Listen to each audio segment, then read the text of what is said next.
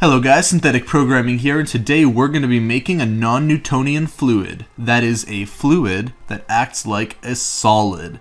This is a really cool experiment, and for this project all you're going to need is cornstarch and water. Cornstarch is pretty common, you can find it in your kitchen or at a local grocery store, and water can be found pretty much anywhere, unless you live in the middle of the desert, in which case this might not be the experiment for you.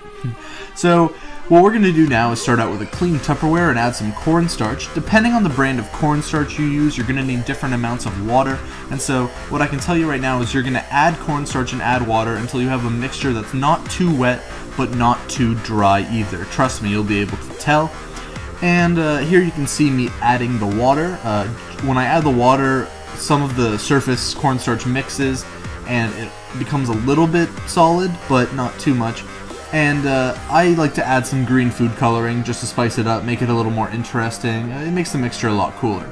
So here you can see me start to mix, and it's difficult because you're starting to make the non-Newtonian fluid, and non-Newtonian fluids work like this. You've got strands of particles that act like a liquid when they're apart, but when you apply pressure, like a punch or a push, it pushes the strands of particles together and forms a solid.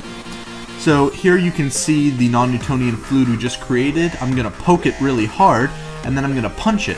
You can see it flowing like a liquid, but every time I punch it, it doesn't give like a liquid. It doesn't splash, and that's because it's a non-Newtonian fluid.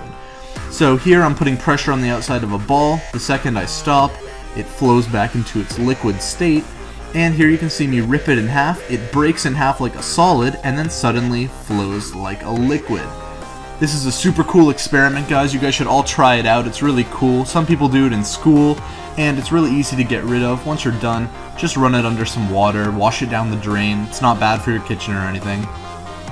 Thank you guys so much for watching this video, and please go check out Theft HD. Theft HD is the guy who made the new intro for synthetic programming videos that you guys just watched at the beginning of this video.